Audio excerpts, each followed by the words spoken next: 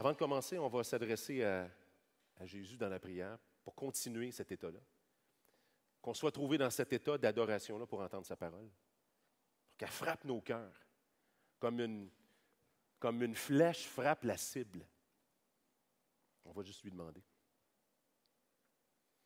Merci Jésus d'élever nos cœurs à toi au travers des louanges.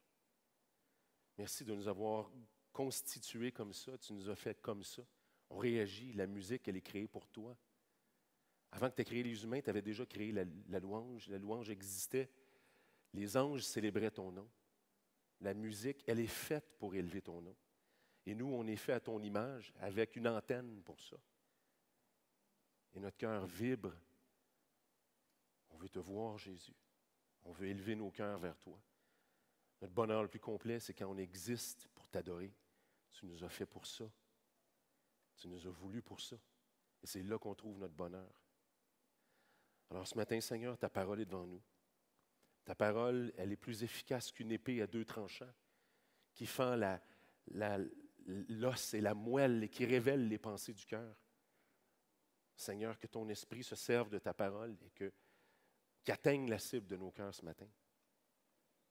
Que ta parole s'illumine devant nous, que nos yeux s'ouvrent, qu'on entende plus que des mots, qu'on entende ton message à toi, Jésus. Adresse-toi à nous. On a soif de toi. On te demande de le faire pour que Jésus, notre Sauveur, soit glorifié. Et c'est dans son nom, Dieu le Père, qu'on s'adresse à toi. Amen. On commence une série d'enseignements sur la vision d'ecclésia. On fait ça généralement au mois de septembre. Après l'été, encore une fois, où tout le monde est en vacances, on repart une session et puis on entre dans la vision. Dieu nous a donné une vision à Ecclésia, puis pour les prochaines 3 semaines, donc incluant cette semaine-ci, on va avoir un volet différent avec un prédicateur, un pasteur différent à chaque semaine pour couvrir cette vision-là. Vous en avez souvent entendu parler, on va continuer de déployer cette structure-là qu'on a fait alentour de découvrir, grandir, rayonner.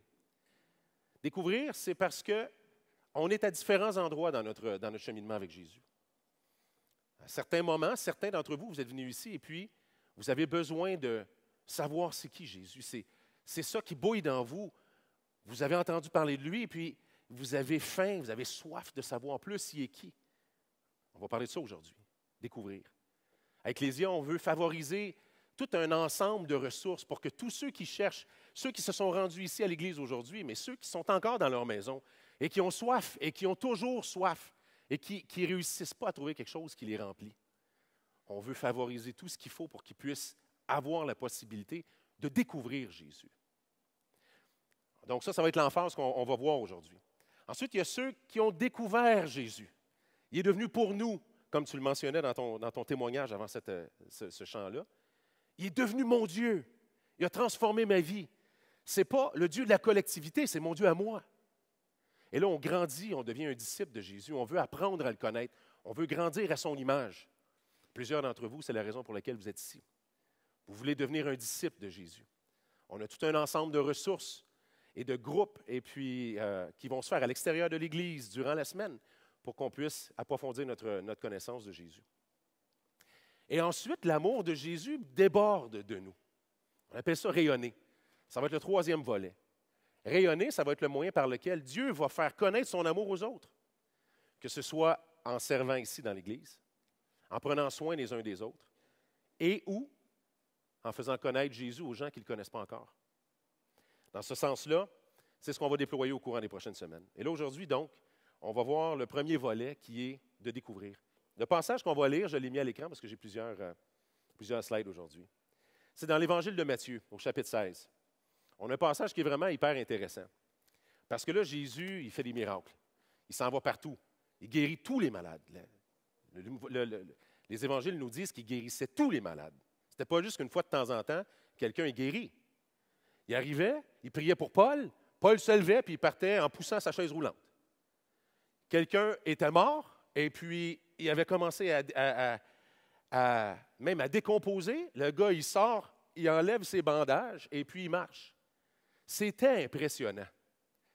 Donc Jésus, c'est le phénomène, là. C'est le phénomène de l'heure. On parle de Jésus partout. Quand Jésus se déplace à un endroit, les gens viennent de tous les villages alentours parce qu'ils veulent voir Jésus. Il amène tous les malades, puis tous les malades sont guéris. Donc Jésus, il a la cote. Dans le journal local, on parle de Jésus tout le temps. Et puis, en même temps, ça fait du trouble avec certains religieux qui, eux autres, la popularité de Jésus augmente, mais ça les dérange, eux autres. Fait que donc, il y a quelque chose qui se passe là. Jésus est... Donc, est-ce que c'est ça connaître Jésus? En lisant le journal local. En entendant qu'il y a quelqu'un qui a fait quelque chose, qu'il y a quelqu'un qui a fait quelque chose. Et là, c'est intéressant dans le passage qu'on va lire aujourd'hui dans l'Évangile de Matthieu, au chapitre 16, parce que là, Jésus pose des questions à ses disciples. Jésus est conscient du phénomène. OK? Et là, on va lire ensemble. Et Jésus, étant arrivé dans le territoire de Césarée de Philippe, demanda à ses disciples, « Qui dit-on que je suis, moi, le Fils de l'homme? » Ils répondirent, « Les uns disent que tu es Jean-Baptiste. » Jean-Baptiste avait été décapité. Jean-Baptiste prêchait la repentance. Il avait attiré beaucoup de monde. Il était supposé de préparer le chemin du Messie. Et là, certains pensaient, hey, c'est sûrement Jean-Baptiste qui est ressuscité. Donc, il y en a qui pensaient ça. Les autres, Élie. Élie, c'était un prophète dans la lignée des Juifs. Les autres, Jérémie, qui était un autre prophète. Ou l'un des prophètes. Donc, il passe pour un prophète quand même pas mal. Et vous, leur dit-il, qui dites-vous que je suis? La question devient personnelle. Simon-Pierre répondit, notre Simon national, qui est juste Saint-Trentine, tu poses une question, Simon, c'est comme un enfant. Tu sais, dernièrement, nos petits-enfants, nous, on a des petits-enfants. Dernièrement, il y a un de mes petits-enfants qui dit, pourquoi tu as les dents jaunes, Pops? Il m'appelle Pops. Là, je souris, là, regardez mon sourire. Hein? Pourquoi j'ai les dents jaunes? Ben, ça, c'est un enfant qui pose cette question-là. Ça sort de même. Tu sais? Je ne sais pas si j'avais la bonne réponse. C'est le café. Qu'est-ce que tu veux, c'est le café. Mais Pierre est un peu de même. Spontanément, il sort. Là. C'est comme, des fois, il a la bonne réponse, des fois, il n'y a pas la bonne réponse. Mais là, il est direct dans la bonne réponse. Simon-Pierre répondit, « Tu es le Christ, le Fils du Dieu vivant. » Jésus, reprenant la parole, lui dit, « Tu es heureux, Simon, fils de Jonas, car ce ne sont pas la chair et le sang qui t'ont révélé cela, mais c'est mon Père qui est dans les cieux. Et moi, je te dis que tu es Pierre, et que sur cette pierre, je bâtirai mon Église, et que les portes du séjour des morts ne prévaudront point contre elle. » Ça, on l'a entendu dans le contexte du catholicisme, comme étant une prétention à ce que Pierre était pour être le pape. On va voir ensemble que c'est autre chose que ça, la pierre dont il est question. Mais aujourd'hui, donc, on va voir trois choses. On va voir qu'il y a une opinion publique en lien avec le passage qu'on a vu là. Est-ce que c'est suffisant pour connaître Jésus? Ensuite, il y a une révélation spécifique. Et ensuite, il y a un miracle indestructible qui ne pourra pas être détruit. Donc, on va aller à la prochaine. Donc, on va voir pour commencer, qui dit-on que je suis? Donc, ça, c'est la partie la plus générale. Qui dit-on que je suis? Les gens dans la foule ont toutes sortes d'observations. Et là, les observations qui vont sortir sont des observations, on pourrait dire, en fonction de ce qu'ils ont vu. Le gars, il fait des miracles. Donc là, Jésus leur demande, de façon générale, qu'est-ce qu'on dit à propos de moi? OK? Donc, donc il ne demande pas encore une question personnelle, il demande une question vraiment générale. Vous avez entendu des choses à propos de moi, c'est quoi qu'on dit? Et puis, selon les observations, certains tirent la conclusion qu'il doit être un prophète. Effectivement, donc on le voit. Certains pensent que tu es Élie, certains pensent que tu es Jérémie, deux prophètes. Et certains pensent que tu es un des prophètes, quelqu'un d'autre peut-être parmi eux. Est-ce que c'est juste ça? C'est pour ça que j'ai mis un point d'interrogation. Est-ce qu'il est juste un prophète? Mais c'est vrai qu'il est un prophète, dans le sens que Jésus exerce la fonction prophétique. Il fait connaître Dieu au peuple. C'est ça que le prophète fait. Il entend de Dieu et il communique de la part de Dieu. Est-ce qu'il est juste un prophète? Ils n'ont pas tort, mais c'est une observation générale qui n'est pas suffisante pour connaître qui est Jésus. Il est plus que ça. Est-ce qu'il est un rabbin? Un rabbin, c'est l'équivalent d'un enseignant. Donc, c'est celui qui enseignait dans la synagogue à tous les dimanches. C'est sûr que Jésus est un enseignant, c'est sûr. On l'appelle rabbi parfois. Vous allez lire les évangiles, vous voyez qu'on l'appelle rabbi. Puis, il ne dit pas « appelle-moi pas rabbi ». Non, non, c'est vrai, il joue le rôle d'un enseignant et il enseigne les Écritures avec exactitude. c'est sûr, même qu'il reprend différentes déviations que les pharisiens et les publicains, pas les publicains, les sadducéens ont enseignées. Donc oui, mais est-ce qu'il est juste un rabbin? C'est-à-dire que si on tire la conclusion, c'est un méchant bon rabbin, tu devrais aller là, ils ont le meilleur rabbin en ville. C'est malheureusement pas une bonne réponse. Il est plus qu'un rabbin. Est-ce qu'il est un bienfaiteur? Un bienfaiteur, je laisse la liste là parce que c'est utile, ça nous permet de nous rappeler les concepts. Est-ce qu'il est un bienfaiteur? On dit souvent de Jésus, c'était quelqu'un qui faisait du bien, il s'en allait. Oui, c'est vrai qu'il faisait du bien. Il guérissait les gens partout où il était. Ah oui, moi je le sais, c'est qui Jésus de Nazareth? C'était un bon gars, il avait plein de compassion. Un genre de Gandhi, là, dans cette catégorie-là. Est-ce que Jésus peut être mesuré avec Gandhi? Poser la question dans la rue. Il y a plein de monde qui vont vous dire ça. Oh oui, Jésus, c'est un bon gars. Je pense que c'est plus que ça. Je pense que c'est plus que ça. Un apôtre de l'amour, un genre de hippie des années 70, avec le peace and love qui se promène, qui dit la fameuse phrase « Faites l'amour, pas la guerre ». Et puis là, on réduit Jésus énormément à ça. Maintenant, on dit « Ah non, non, ce gars-là, il parlait d'amour. » Son message, dans le fond, c'était de réformer tout le monde, leur dire qu'il faut qu'on s'aime les uns les autres. C'est Jésus qui a dit ça, « Aimez-vous les uns les autres ». Est-ce que c'est juste ça? Quand quelqu'un dit Jésus, c'était quelqu'un qui... Jésus serait le gars le plus ouvert de la planète. Jésus serait un woke par excellence. C'est malheureusement une déformation du Jésus réel, mais qui tient compte d'une partie de lui. Est-ce qu'il est juste un apôtre d'amour? Est-ce qu'il est un réformateur? Un réformateur, c'est quelqu'un qui pète la structure établie, c'est quelqu'un qui ramène quelque chose. Réformer, la réforme protestante était une réforme dans ce sens, elle est appelée une réforme, à tout le moins par les protestants. Les catholiques ne considèrent pas que c'est une réforme, mais il y avait un retour vers quelque chose qui était centré sur les Écritures plutôt que sur la tradition. C'était une réforme. Est-ce que Jésus est un réformateur religieux? Oui, mais c'est malheureusement pas suffisant pour savoir qui est Jésus. On est à la découverte de Jésus. On se demande encore, il est qui? Est-ce qu'il est un roi, un conquérant, quelqu'un qui doit venir et puis établir son royaume sur la terre? Ça, ils l'espéraient énormément, eux autres, les Juifs. Ils attendaient le Messie. Pour eux autres, quand ils attendaient le Messie, c'était un roi conquérant qui va venir établir son royaume, qui va les libérer de la domination contre les Romains. Parce que les Juifs étaient sous l'autorité romaine à ce moment-là. Ils n'étaient pas indépendants. Ils avaient été conquis. Est-ce qu'il est un conquérant? Oui. La Bible nous dit qu'il va venir établir son royaume. Oui, il est un roi, mais il y a plus. La prochaine, dans Matthieu chapitre 12, Jésus prend la peine de répondre, puis c'est un peu comme s'il répond comme ça. Il dit, « Les hommes de Ninive se lèveront au jour du jugement avec cette génération et la condamneront parce qu'ils se repentirent à la prédication de Jonas. » Jonas était un prophète. Jonas venait dire à la ville de Ninive un jugement que Dieu était pour leur donner et il leur dit « Repentez-vous pour éviter le jugement. » Et la ville s'est repentie. Donc, il était un prophète. Et là, ici, Jésus prend la peine de dire « Mais attention, il y a ici devant vous plus qu'un prophète, plus que Jonas. Il y a ici plus que Jonas. Attention, on veut découvrir Jésus, mais l'opinion de la foule, à partir des observations, est-ce que c'est suffisant pour nous faire comprendre Jésus? Un autre passage ensuite, encore dans l'évangile de Matthieu, Jésus continue en disant « La reine du Midi se lèvera au jour du jugement avec cette génération et la condamnera parce qu'elle vint des extrémités de la terre pour entendre la sagesse de Salomon. » Salomon, ça a été le roi d'Israël qui a été le plus couvert de gloire. Dans la période de Salomon, le roi d'Israël, on a ça dans l'Ancien Testament, il est dit que l'or était devenu aussi commun à Jérusalem que la roche.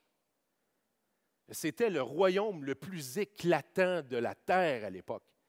Donc, on imagine le Messie comme étant ce roi-là, comme Salomon. Il va venir, il va être aussi impressionnant que Salomon. Et là, il dit, et là, c'est au point où il y avait même une reine qui était venue pour entendre sa sagesse. Et puis, parce qu'en plus, il était l'homme le plus sage de la terre. Et là, Jésus est en train de dire, attention, voici, il y a plus que Salomon. Donc, devant la foule qui a son opinion publique, se trouve Jésus. Et ce Jésus-là veut se faire connaître. Et il leur dit, attention, pour me connaître, pour me découvrir, il faut aller plus loin que l'opinion de la foule. Il faut aller plus loin que ça. Il y a devant vous plus que toutes ces choses-là. Mais c'est quoi? Donc, l'opinion publique, on voit qu'il est varié. Il est quand même pas tout le temps à côté de la plaque, mais il n'est pas suffisant. Pour découvrir puis connaître Jésus, il faut avoir une révélation spéciale, une révélation spécifique. Point numéro 2. Ensuite, Jésus va changer sa question. Là, il y a eu du fun à les écouter. Qui dit-on que je suis? Là, on dit tout ça. Et là, maintenant, il les regarde. Imaginez Jésus qui les regarde, comme je vous regarde. Mais toi, vous, toi, pour vous, là, qui est-ce que je suis? Oh, là, la question n'a plus la même portée, là. Parce que là, il nous regarde et il dit, OK, j'ai compris. Dans le journal, il y a plein de bonnes réponses. Mais vous, qui dites-vous que je suis? Donc là, il faut qu'on quitte l'opinion publique pour découvrir Jésus en fonction de ce que lui-même a révélé à propos de lui-même. Jésus s'était révélé aux disciples pendant tout ce temps-là. Jésus avait dit précisément des choses. Il fallait écouter. Ceux qui disaient c'est un rabbin, ils ont entendu les connexions théologiques qu'il faisait. Ce n'était pas la théologie de Jésus qui révélait Jésus. C'était les paroles de Jésus qui le déclaraient lui. Jésus se révélait au travers de ses paroles. Il fallait l'écouter. Pour découvrir Jésus, il va falloir plus que d'avoir ça. Il va falloir se concentrer sur ce que Jésus dit à propos de lui-même. Mais toi, Seigneur, qui tu dis que je suis? Donc, Jésus se décrit à ceux qui le cherchent. Dans tous ces sermons, il y avait ces indices-là. Ils sont partout. Ensuite, par rapport à son identité, Jésus avait dit, dans Jean chapitre 4, versets 25 et 26, la femme lui dit, ça c'est la femme samaritaine. Il se révèle à une femme samaritaine. Il parle avec elle et elle est à l'extérieur d'Israël. Elle n'a pas une bonne compréhension de Dieu. Puis là, elle réalise qu'il est probablement un prophète parce qu'il lui dit des choses par rapport à sa vie. Elle a dit, je vois que tu es un prophète. Et là, elle est intimidée parce qu'elle devient un prophète. C'est comme si Jésus va lui dire, non, attends. Il y a plus qu'un prophète devant toi. La femme dit, je sais que le Messie doit venir, celui qu'on appelle Christ. Quand il sera venu, il nous annoncera toutes ces choses-là. Là. Il va nous dire c'était qui avait raison entre vous, les Juifs, puis nous autres, les Samaritains. On le verra bien rendu là. Et là, regardez bien le reste. Imaginez Jésus. Il la regarde dans les yeux. Puis il lui dit, je le suis, moi, qui te parle. C'est moi. Elle a dû reculer un peu comme ça. Là. Moi, il y a des choses en arrière, je ne veux pas reculer trop. Là. Et puis là, ça a dû fesser comme un coup de 2x4 en arrière de la tête. Parce que là, il n'est plus question de théorie, il est question d'une personne qui se révèle à elle. C'est à elle, en personne, que Jésus est en train de dire, c'est moi le Messie. C'est comme ça qu'on trouve Jésus. Ensuite, elle s'en va dans son village, puis elle dit à tout le monde, « Voyez un homme qui m'a dit tout ce que j'ai fait, est-ce que ce ne serait pas lui le Messie? » Et là, tout le monde s'en vient en disant, « Ben voyons donc. » Et puis là, il y a plein de monde qui découvre Jésus. Ensuite, donc, Jésus ici est en train de révéler son identité. Il révèle aussi sa mission. Oui, il est le Messie. Il est le Messie, mais on l'attribue au roi, celui qui va venir péter la gueule des Romains, puis qui va établir son royaume, puis qui va être rempli de gloire et tout ça. Mais ils ne comprennent pas encore que le roi, il va venir établir son royaume après avoir été la rançon pour les péchés du peuple qui a besoin d'être libéré de ses péchés. C'est la partie qu'ils ne comprennent pas. Et il leur dit ouvertement, car le Fils de l'homme est venu non pour être servi comme un roi, mais pour servir et donner sa vie en rançon pour plusieurs. C'est quoi une rançon? C'est quelque chose qu'on donne. C'est comme quelqu'un qui va en prison et puis on a besoin d'une caution, mais la caution est de 98 milliards. C'est rare que tu as ça dans ton compte de banque. Il y en a quelques-uns. Bon, disons 98 trilliards, tiens, pour que ce soit juste clair, que ce soit impossible pour quiconque de faire la comparaison. Il vient et puis il paye la caution. Il devait payer la caution comment? En étant lui-même celui qui subit la colère de Dieu. On a chanté un chant tantôt. On a chanté « Saint, celui qui est très saint ». Il est tellement saint qu'aucun péché ne peut entrer dans sa présence. C'est ça qu'il est en train d'expliquer. Il va falloir que quelqu'un soit la rançon, celui qui va être châtié par Dieu à la place des coupables. Ça ne peut être que Dieu en personne. Oh, il y a bien plus qu'un prophète ici. Un prophète ne peut pas faire ça. Un prophète est pécheur comme tout le monde. Un prophète ne peut pas payer la dette des péchés pour sa propre vie. Un prophète ne peut pas payer la dette des péchés de personne autre, de quelconque personne. Il y a beaucoup plus qu'un prophète. Il est venu pour être la rançon. Ça, c'est sa mission. Ensuite, dans Jean 11, 25, il dit « Je suis la résurrection et la vie. Celui qui croit en moi vivra, même s'il meurt. Et celui qui croit en moi et qui vit ne mourra jamais. Et celui qui vit et qui croit en moi ne mourra jamais. » Crois-tu ça? Qu'il disait à Marie. Donc, Jésus explique sa mission. Il doit être une rançon. Il peut donner la vie éternelle à ceux qui croient en lui. Il veut donner la vie éternelle à ceux qui croient en lui. Oh, il y a bien plus qu'un enseignant ici. Il y a un roi qui doit mourir pour nous, qui va être une rançon devant la justice de Dieu. Et ensuite, on va voir au prochain passage qui nous parle de sa destinée. Donc, dans Matthieu 26, il est en train de passer devant un juge quand il a été jugé avant d'être crucifié. Et puis, ici, il se fait poser la question. Jésus garda le silence. Et le souverain sacrificateur, prenant la parole, lui dit « Je t'adjure par le Dieu vivant de nous dire si tu es le Christ, le Fils de Dieu. » Le problème, c'est qu'ils ont décidé, les leaders religieux, de le crucifier, qu'il soit le Messie ou qu'il ne soit pas, parce qu'il les a traités d'hypocrites puis ils ne le prennent pas. Fait qu'il dit « Je t'adjure par le Dieu vivant, dis-les si tu es le Messie. » En même temps, ils ne veulent pas le savoir. Parce que même quand il va leur dire, ils n'en ont rien à foutre. Ils veulent juste le prendre en défaut, puis ils veulent s'en débarrasser. C'est comme ça qu'on cherche Jésus. Ça, c'est chercher à se débarrasser de Jésus. Ça, c'est chercher à garder notre opinion publique intacte à propos de Jésus. Challenge-moi pas trop. C'est pas comme ça qu'on trouve Jésus, je suis désolé. On trouve Jésus en se concentrant sur ce qu'il a dit à propos de lui. Et donc, le souverain sacrificateur lui dit, « Est-ce que tu es le Messie ou tu ne l'es pas? » Jésus lui répondit, « Tu l'as dit. » Il l'affirme, mais il ne va pas juste là, parce qu'il rajoute une couche.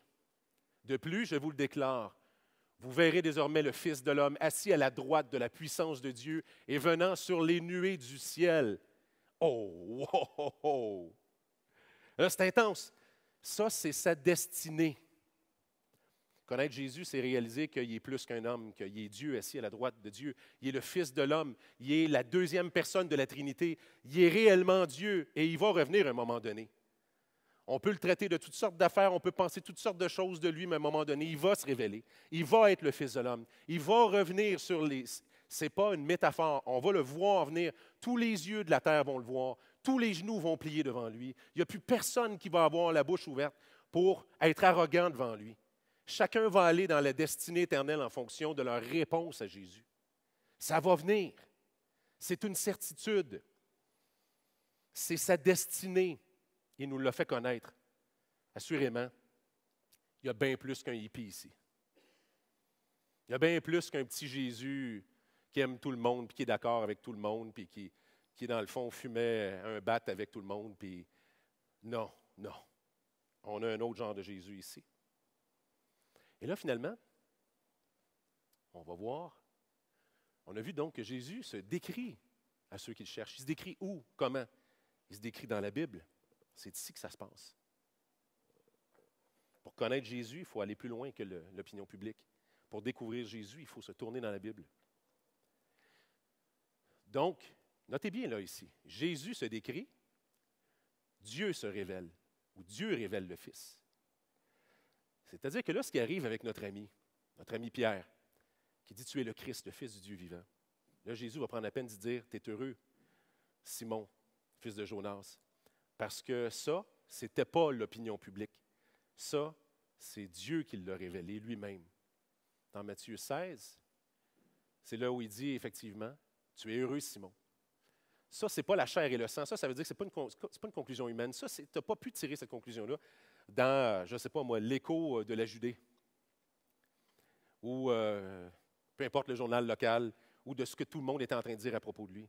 Non. Ça vient parce qu'il a entendu, il a écouté, il a voulu comprendre. Puis quand il a écouté, il a catché. C'est lui, c'est lui.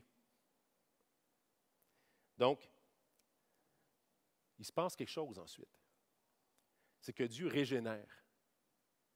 Dieu régénère ceux qui croient en lui. Parce que là, il s'est passé quelque chose. Pierre, une fois qu'il a cru, la Bible nous dit que, justement, comme dans Jean 11, 25 qu'on lisait, Jésus dit « Je suis la résurrection et la vie. Celui qui croit en moi vivra même s'il meurt. » Donc, il y a une résurrection spirituelle. On appelle ça la régénération. La nouvelle naissance. Jésus prenait la peine de dire à Nicodème dans Jean chapitre 3, il dit, si quelqu'un ne naît pas de nouveau, il ne peut pas entrer dans le royaume de Dieu. Donc là, il se passe quelque chose pour celui qui croit en lui. Il y a une nouvelle personne. Dans 2 Corinthiens 5, verset 17, il dit, celui qui est en Christ est une nouvelle créature. Les choses anciennes sont finies. Toutes choses sont devenues nouvelles. On devient une nouvelle personne à l'intérieur. Ça, de l'extérieur, personne ne peut le savoir. Parce qu'on ne peut pas comprendre ça. Quand on vient ici à l'Église, les gens de l'extérieur ont toujours l'impression, ah, mais c'est parce que vous aimez la religion. Non, non, non, ça, l'Église est une conséquence de quelque chose. C'est la rencontre avec Jésus qui transforme quelqu'un de l'intérieur. Quand on découvre Jésus, on découvre un sauveur. Quand on découvre le sauveur, il transforme notre vie à mesure qu'on lui donne et on devient une nouvelle créature. Ça, c'est Dieu qui le régénère. Dans Jean chapitre 1, verset 12-13, Jésus dit, mais à tous ceux qui l'ont reçu, à ceux qui croient en son nom. Elle, en parlant de la lumière du monde, Jean appelait Jésus la lumière du monde. C'est la séquence qui parle de Jésus. Donc, elle, la lumière du monde, en l'occurrence Jésus, il a donné le pouvoir de devenir les enfants de Dieu, lesquels sont nés non du sang, non de la volonté de la chair, ni de la volonté de l'homme, mais de Dieu. Pierre, ce n'est pas la chair et le sang qui t'ont révélé ça, c'est Dieu. Ici, ce n'est pas la volonté de l'homme, ni la volonté de la chair, ce n'est pas l'homme qui peut avoir tiré cette conclusion-là, c'est Dieu. Mon point ici, c'est que si vous cherchez Jésus, si vous avez besoin de le découvrir, c'est que lui vous attire. C'est lui qui est en train de vous attirer. Si vous n'êtes pas bien, si vous connaissez quelqu'un qui n'est pas bien, qui cherche dans toutes sortes de choses qui ne le remplissent jamais, c'est Dieu qui l'attire. Parce que d'autres ne ressentent pas ça. Mais il y a ceux que Dieu est en train d'attirer. Ceux qui sont en train d'attirer, ils entendent une voix, ils ne savent pas c'est qui, ils touchent, ils cherchent, et jusqu'à temps qu'à un moment donné, je l'ai trouvé. Et Dieu se révèle à ceux qui le cherchent. Donc, il y a une opinion publique, elle n'est pas suffisante pour connaître Dieu. Il y a une révélation spécifique, elle révèle Dieu à celui qui le cherche et lui donne la vie éternelle. Et ensuite, dans le passage, il y a un miracle indestructible qui s'appelle l'Église. Ce miracle indestructible-là, c'est l'Église qui a été fondée. L'Église, ça, mais l'Église, notez bien, une Église avec un E majuscule, on parle toujours de l'ensemble de tous les croyants qui ont été rachetés par Dieu. Ça, c'est tous les croyants qui se réunissent dans toutes les Églises en même temps. Ça, ce n'est pas ecclesia. Quand on parle de l'Église ecclésia, on utilise un petit E accent aigu. Ça, c'est l'Église locale d'ecclésia. Ça, c'est nous, ça, ici. Mais quand on parle de l'Église avec un E majuscule, on parle de tous ceux qui ont été ajoutés dans l'Église de Jésus-Christ. C'est beaucoup plus large qu'ecclésia. L'ecclésia fait partie de l'Église avec un E majuscule. Donc, l'Église, elle a été fondée par un Christ ressuscité. Il n'est pas resté mort. Je pense qu'on a un passage biblique. Dans Matthieu 28, versets 18 à 20, Jésus dit, Jésus s'étant approché, leur parlant ainsi, « Tout pouvoir m'a été donné dans le ciel et sur la terre. Allez et faites de toutes les nations des disciples, les baptisant au nom du Père, du Fils et du Saint-Esprit, et enseignez-leur à observer tout ce que je vous ai prescrit. Et voici, je suis avec vous tous les jours, jusqu'à la fin du monde. » Donc, il a l'autorité. Avant qu'il revienne physiquement, visiblement devant tout le monde, il a déjà son autorité. Et son Église, elle a été fondée pour exactement faire la mission de Jésus ici. C'est Jésus qui l'a fondée. C'est Jésus qui l'a initiée. Il dit ici qu'il va falloir qu'elle serve, entre autres, à aller par toute la terre, faire des disciples avec toutes les nations, les baptiser puis leur enseigner les enseignements au travers duquel on découvre Jésus, à travers duquel on devient un disciple, on grandit en tant que disciple de Jésus et à partir duquel on continue d'aller jusqu'aux extrémités de la terre comme un rayonnement de la présence de Jésus. Et c'est à ça qu'on veut répondre comme Église. C'est à ça qu'on sert. C'est ça qui est notre objectif. Ce n'est pas juste de faire, vous venez un dimanche puis on a une prédication chaque semaine. C'est plus que la prédication, l'Église. L'objectif, c'est que tout le monde découvre, grandisse, rayonne. On appartient individuellement tous à Jésus ici, on n'appartient pas à l'ecclésia. Personne n'appartient à une Église locale. On chemine avec l'Église locale, mais on appartient à Jésus, le bon berger. C'est lui, notre propriétaire. Un jour, on va être devant lui, il n'y aura plus ecclésia. Un jour, on va être des amis, on va avoir vécu la vie humaine ensemble en tant que disciples. Mais l'objectif pour nous, c'est de devenir mature, c'est de grandir, c'est de découvrir, grandir, rayonner. Ensuite, C'est une Église qui est fondée sur le miracle de la révélation et de la régénération. Donc, elle est fondée, cette Église-là, par un Christ qui est vivant. Elle est fondée aussi par un Christ, prochaine slide, qui continue de faire son miracle de génération en génération. Et là, on va entrer ici. Et moi, je te dis que tu es Pierre, et que sur cette pierre, je bâtirai mon Église, et que les portes du séjour des morts ne prévaudront point contre elle. Donc là, ce que Jésus est en train de dire à Pierre, que Pierre est le pape. La notion du pape, elle n'est pas dans le Nouveau Testament. Elle a grandi au travers de l'histoire de l'Église. Elle est devenue une réalité. Elle a été d'ailleurs un sujet de litige qui ne faisait pas l'unanimité pantoute, jusqu'à ce que ça devienne même un sujet de division entre l'Église catholique. En 1054, c'est splitté en deux.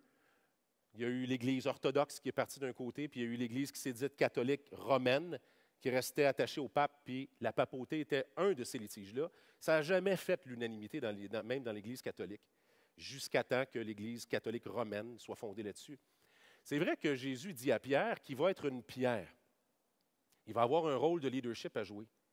Mais le rôle de leadership, c'est de répéter et de continuer d'affirmer la vérité fondamentale de l'Église. La vérité fondamentale de l'Église, c'est la déclaration de Jésus. Pardon, c'est la déclaration de Pierre quand il a dit « Tu es le Christ, le Fils du Dieu vivant ». C'est tout de suite après ça que Jésus lui dit « Sur cette pierre, je bâtis mon Église ». C'est sur la pierre de la révélation spécifique de Jésus, qu'il est le Christ, le Fils du Dieu vivant, que l'Église va être bâtie. Et lui, il va être l'ambassadeur de ça.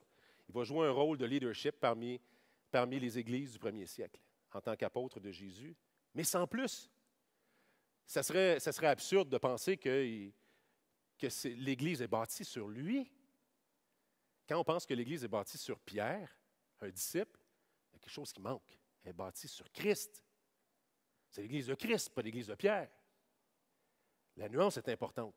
Elle est très importante. Donc ici, elle est bâtie donc sur, on peut aller à la prochaine,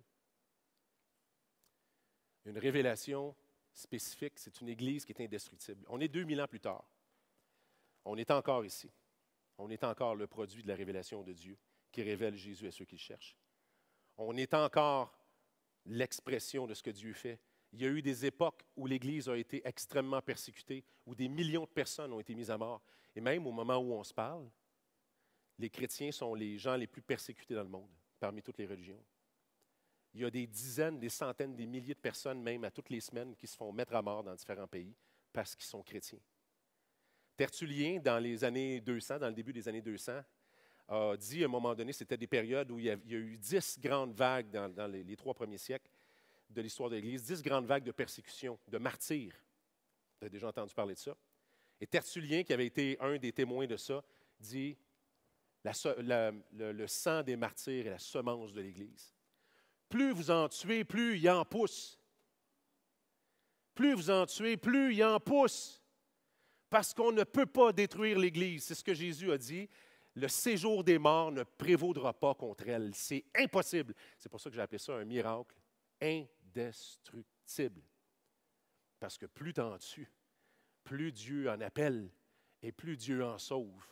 Et jusqu'à ce que Jésus revienne, il va toujours avoir eu l'Église. Il va toujours avoir sauvé ceux qui cherchent.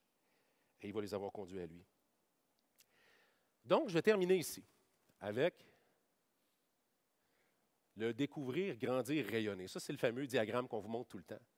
Découvrir Jésus nous conduit à grandir. On devient un disciple.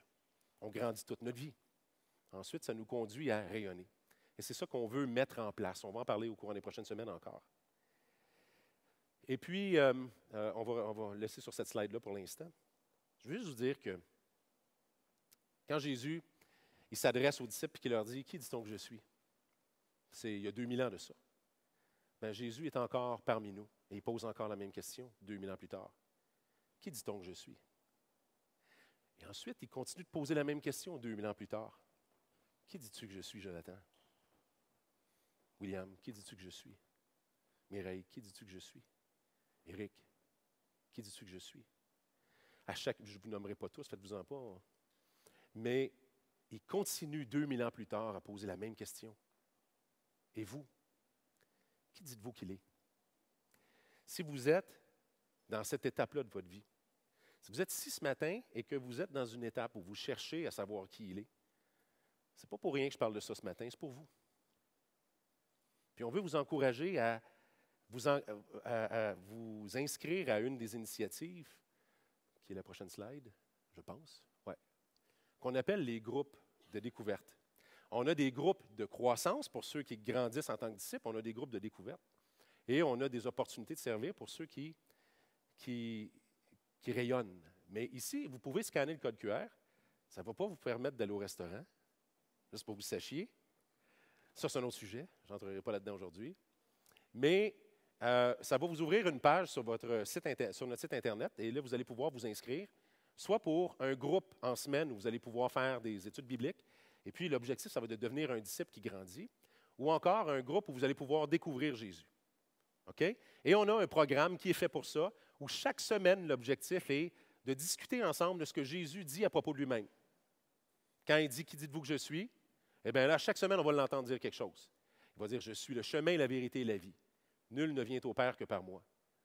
Je suis la résurrection et la vie. Celui qui croit en moi vivra, même s'il meurt. Je suis le bon berger. Le bon berger donne sa vie pour ses brebis. » Et là, tous les passages où Jésus dit « Je suis », on va les regarder ensemble, jusqu'à temps que la même question qui est posée aujourd'hui puisse être posée à nouveau et que Jésus vous dise « Maintenant que tu as entendu tout ce que je dis sur moi, qui dis-tu que je suis? » Et qu'on puisse tous avoir l'assurance d'avoir la vie éternelle parce que Jésus est celui qui avait été envoyé par Dieu pour mourir pour nous sur la croix, pardonner nos péchés et nous donner l'assurance de la vie éternelle. Donc, il y a d'autres pancartes comme ça. Juste pour que vous le sachiez, toutes les semaines, on va vous rappeler de vous inscrire parce que là, on commence une nouvelle session de ça aussi. Il y a des petites pancartes exactement comme ça en arrière, sur le bord des portes, en arrière de l'autre côté, sur les murs. Dans l'espace café en avant, il y en a aussi. Ils sont de cette couleur-là, c'est exactement la même chose. Vous pouvez le scanner à partir de là aussi. Et puis c'est ça, vous inscrire. Donc, on va prier en terminant. Ce que sur notre cœur et notre vision, c'est vraiment que tout le monde puisse découvrir Jésus jusqu'aux extrémités des Laurentides et même au-delà. Je suis persuadé qu'un jour, plusieurs personnes de notre Église vont être envoyées ailleurs. On a cette conviction-là. Dieu est en train de faire quelque chose. Il a ajouté à l'Église dans les 2 dernières années énormément de personnes. On a la conviction que ce n'est que le début. Mais on veut continuer d'être intentionnel. Pour tous ceux qui cherchent, il va y avoir des initiatives et une intentionnalité de la part de l'Église pour qu'on puisse tous découvrir. Pour tous ceux qui grandissent, pour qu'on puisse devenir mature à l'image de Jésus et qu'on contribue à faire connaître Jésus à tous ceux qui sont alentour de nous. On va prier. Seigneur, merci pour ta parole. Merci pour ton discours qui est perçant, beaucoup plus perçant que l'opinion publique a pu nous donner de toi. Merci parce que tu veux te révéler à tous ceux qui cherchent. Non seulement tu veux te révéler, mais le fait qu'ils te cherchent, c'est la preuve que ton Père les attire. Seigneur, je veux juste te prier que tu continues de faire le travail dans notre Église pour que tous ceux qui cherchent dans la région des Laurentides ils soient dirigés ici ou encore qu'ils soient dirigés vers des gens qui sont capables de leur expliquer à propos de toi ici dans l'Église. Multiplie ton amour, Seigneur. Laisse-nous pas seuls à connaître la personne de Jésus, notre Sauveur. Permets-nous de voir la grâce de ton Église continuer de grandir, que l'Église, à Tremblant, se multiplie, qu'il y en ait partout dans les Laurentides de ces églises-là que tu vas implanter à la suite de ça. Que chacun entende ta voix aujourd'hui, Seigneur. Que celui qui est en recherche entende ta voix et qui participe à un groupe. On te demande ça, Seigneur, parce qu'on est tes disciples et on veut que tu fasses qu'est-ce que tu as dit, qu'on fasse de toutes les nations des disciples, les baptisant au nom du Père, du Fils, du Saint-Esprit, et puis leur enseignant tout ce que tu nous as prescrit. On veut que Jésus soit glorifié jusqu'aux extrémités de la terre. Merci pour ta parole. Porte des fruits dans nos vies au courant de la semaine, Seigneur. C'est ce qu'on te demande dans le nom de Jésus. Amen. Merci beaucoup. Je vous laisse à nos musiciens.